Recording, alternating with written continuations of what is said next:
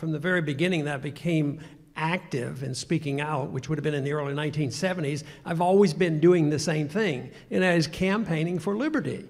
And there are different vehicles. I never quite saw myself as a politician, and quite frankly, I don't even think they know what they're doing in Washington, and I don't think you're going to find the answers in Washington. You're going to find them out here someplace for the people to understand what's going on, and that should be our goal. Understand liberty, and then our government will change.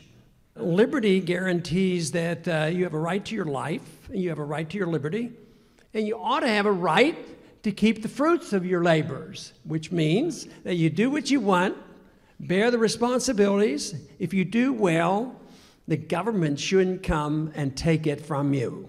Then, under those circumstances, obviously, we would not have an income tax, and that would be a rather good start to correcting some of our problems in this country.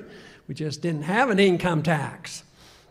But, the vicious attack that we had on liberty in 1913 didn't only include the income tax, but they did that other little thing called the Federal Reserve System. But if we want to enhance the productivity of this country and enhance liberty, we would further understand what the monetary system is all about and why it has caused us so much trouble. And under those circumstances, we wouldn't have a Federal Reserve either. We would do away with the Federal Reserve System.